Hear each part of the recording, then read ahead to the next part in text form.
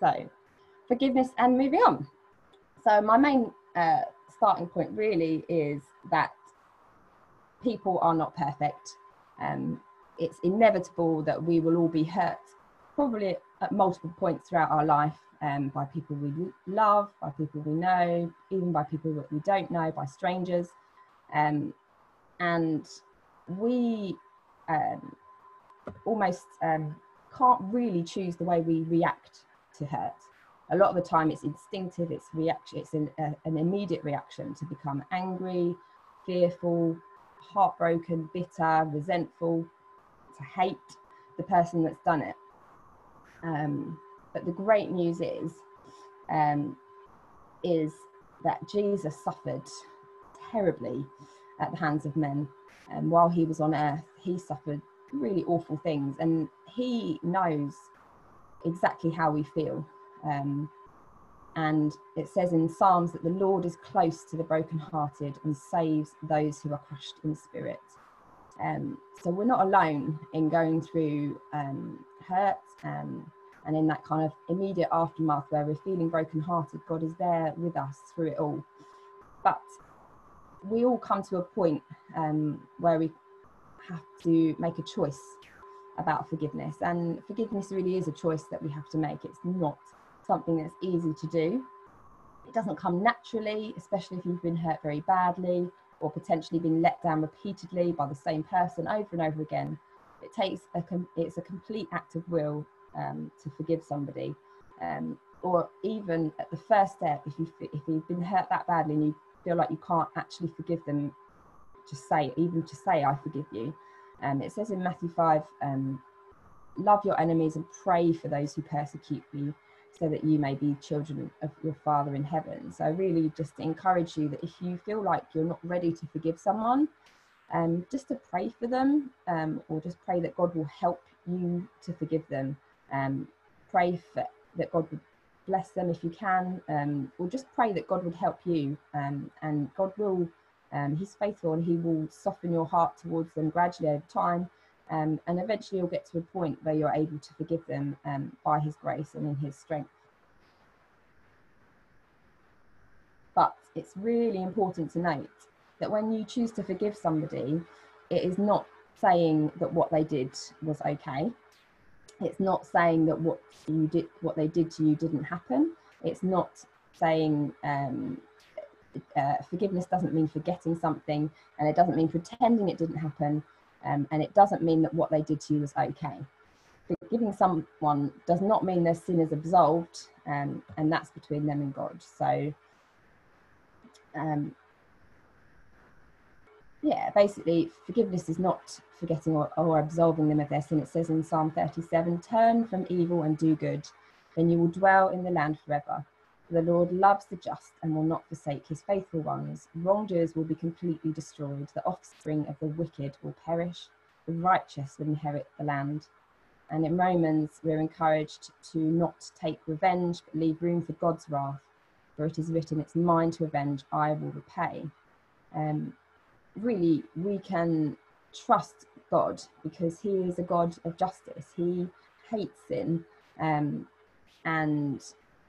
he is faithful and just, and he will deal with that. The sin, when someone hurts us deliberately, that is their sin, and it separates them from God, and that's between them and God. It's nothing to do with us. So us choosing to forgive them doesn't mean that they're going to be forgiven by God, and that their sin's going to be absolved. So that's a really important note to make. And unless they repent themselves and ask God for forgiveness, that they will remain separated from God. So why should we forgive? It says in Luke, watch yourselves. If your brother or sister sins against you, rebuke them. And if they repent, forgive them. Even if they sin against you 7 times in a day and 7 times come back to you saying, I repent, you must forgive them. So really, we're told very clearly in the Bible that we must forgive people. And in Ephesians, get rid of all bitterness, rage and anger, brawling and slander, along with every form of malice. Be kind and compassionate to one another, forgiving each other, just as in Christ God forgave you. So really, yeah, it's just we have been forgiven ourselves when we came to God and repented of our sins and asked for forgiveness. We were forgiven for all our sins and cleansed from all unrighteousness. And if we choose to not forgive somebody who's hurt us, then that makes us a complete hypocrite. And I'll just read you the parable of the unmerciful servant. It's in Matthew 18. It says, "Then Peter came to Jesus and asked, 'Lord, how many times shall I forgive my brother or sister who sins against me? Up to 7 times?' Jesus answered, 'I tell you, not 7 times, but 77 times. Therefore, the kingdom of heaven is like a king who wanted to settle accounts with his servants. As he began the settlement, a man who owed him 10,000 bags of gold was brought to him. Since he was not able to pay, the master ordered that he and his wife and his children and all that he had be sold to repay the debt. At this, the servant fell on his knees. 'Be patient with me,' he begged, 'and I will pay back everything.' The servant's master took pity on him, cancelled the debt, and let him go. But when that servant went out, he found one of his fellow servants who owed him 100 silver coins. He grabbed him and began to choke him. 'Pay back what you owe me,' he demanded. His fellow servant fell to his knees and begged him, 'Be patient with me and I will pay it back.' But he refused. Instead, he went off and had the man thrown in prison until he could pay the debt. When the other servants saw what happened, they were outraged and went and told their master everything. Then the master called the servant in. 'You wicked servant, I cancelled all that debt because you begged me. Shouldn't you have had mercy on your fellow servant, just as I had on you?' In his anger, his master handed him over to the jailers to be tortured until he should repay back all that he owes. This is how my heavenly Father will treat each of you unless you forgive your brother or sister from your heart." Wow, that's pretty depressing. But really, the main thing is that we've been forgiven, and the whole point of sin is that any type of sin separates us from God, and it doesn't matter if none of us is perfect, and we have all sinned and fallen short of God's glory. And if we've come to God and asked for forgiveness, He's forgiven it, and it's all gone. So then if we choose to not forgive someone, no matter how bad a thing they've done to us, it is really not great, and God, that is in itself a sin. So what happens when we don't forgive?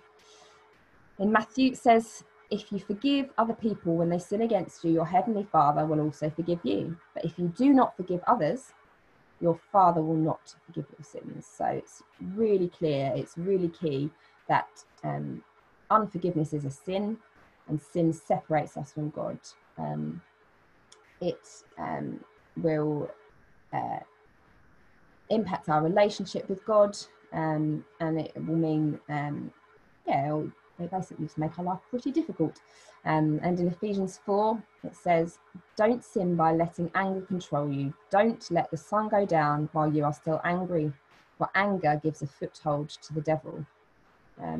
So when we choose to not forgive someone, that unforgiveness opens up our heart to the enemy, basically. When we are separated from God due to sin or unforgiveness, we are no longer under God's protection, under His full protection, and we're putting ourselves in a vulnerable position. Also, by choosing to not forgive someone, we can cause roots of like bitterness and resentment to grow inside us, and these will then in turn produce negative behaviours, and these will really only at the end of the day hurt us, and they will hurt probably those we love, those who are around us, because those negative behaviours come out, and that will affect the way we treat other people, and we won't be able to really fully love and be compassionate to others and share our lives openly with others while we've got these roots of bitterness and unforgiveness inside our hearts. And the good news is, if we do forgive, then good things happen. In Mark 11, it says, "And when you stand praying, if you hold anything against anyone, forgive them, so that your Father in heaven may forgive you your sins." So when we choose to forgive, God will forgive us in return, and we can return to being in that close fellowship with God, and he will hear our prayers. It says in Acts 3, repent then and turn to God so your sins may be wiped out and that a time of refreshing may come from the Lord. So really we can move into a season of refreshing and a season of blessing if we come to God and choose to forgive others and ask him to help us. In that, he will really pour out his blessing and his love on us. Our relationship with him will be restored. We will be filled with the Spirit, and we will be able to move into freedom and move on. I wanted to read something out from a book. I know Marlene will recognise this book. I know she's a big fan. So this is called The Keys to Freedom book. And it's a really fantastic book that you can buy. I think it's only about £12. It's by Mercy.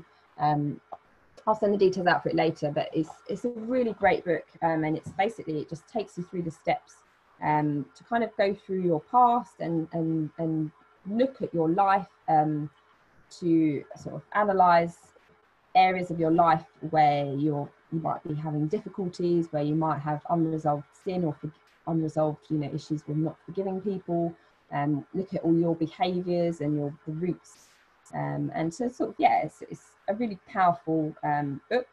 But there's a bit about forgiveness that I just wanted to read, and it's all about oysters. I'll put a summary on the slide, but I'll read out what they say, because really they're professionals, and it sounds much better when they say it. It says, have you ever considered the oyster? Oysters are the living organisms responsible for producing pearls. They live in harsh terrains where all sorts of dangers lurk. Grains of sand and parasites and sharp pieces of shell can find their way past the oyster's hard shell into the fleshy, soft tissue of the living organism. And when this happens, the oyster has a brilliant way of responding to the intrusion. It produces something called nacre, which is known as mother of pearl, and pearls are made up of layer upon layer of nacre. So oysters can in turn turn an obstruction, an irritant, and a violation into a precious jewel by secreting this substance and covering the irritant, rounding its sharp edges until it can no longer cause damage. So only about 50% of oysters that have an irritant lodged inside them will produce a pearl. And if an oyster fails to produce this nacre, then the obstruction will have sharp edges, and it will cut away and erode the soft tissue, and it will kill the oyster that's inside the shell, and it will leave an empty shell. And it says you may know someone like that, who's a bit like an empty shell. And much like the oyster, God has created us with the spiritual equivalent of nacre. We have an inner ability to respond to pain, hurt, offence, trauma and abuse that will cause these violations to halt their destructive path on the inside, and it's called forgiveness. The oyster's strategy of defending itself against something that has lodged within its core is probably one of the clearest metaphors regarding forgiveness. We all live in an environment where the same grains of sand that can kill an oyster can make their way inside us and begin to cause damage. For us, those grains of sand can be offence, neglect, betrayal, abuse, disappointment, sin, lies, grief, gossip. The list goes on. The fact is that life can be harsh, and it's inevitable that we will suffer some degree of hurt and pain along the way. But the level of damage we sustain is not dependent on the severity of the offence. It's dependent on our response to it. We may not be able to choose what happens to us, but we can choose how we respond. And to choose not to forgive is to choose to allow the process of decay and erosion to slowly kill you from the inside out. But if you choose to forgive, you choose life, freedom and hope. Praise God.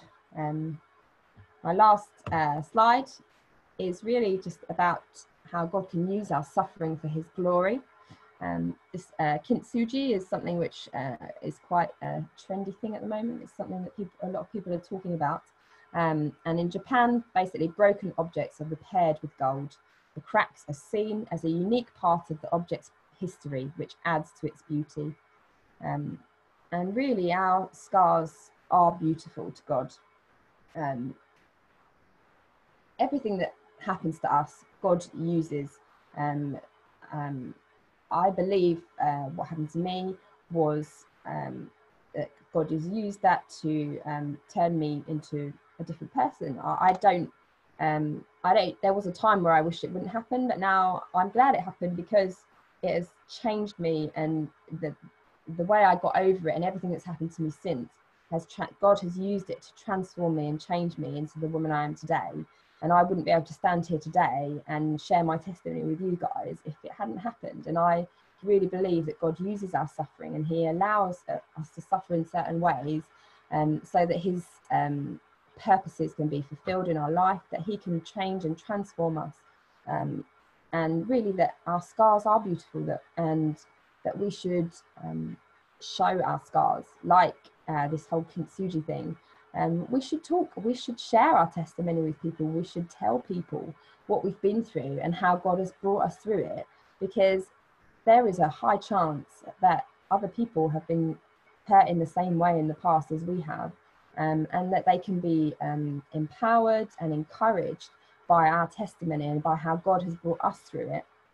So really, you know, even for me, in last year, I've had someone say to me that they've been through something similar, and that they find the way I can share about it really encouraging for them. And it's such a blessing for me to hear things like that. And really, I just want to encourage you all that if you do feel like there's something or someone that you haven't forgiven, if it's yourself, or maybe it's family, or maybe it's someone that did something to you a long time ago, this is a safe space. And I think Alice is going to sort out the breakout rooms, where we're going to go into small groups, and I've prepared some questions and some verses to look at.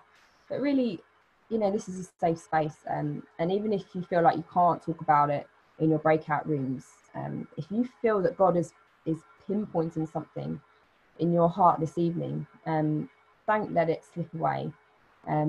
Please talk to someone that you trust and that you love about it, or just ask them to pray for you. You don't even have to tell them what it is. Just say, God's speaking to me, please pray for me. I need to deal with something, and God is faithful, and God will hear those prayers, and he will help us to forgive. I think that was it. Yeah, so I'll stop sharing.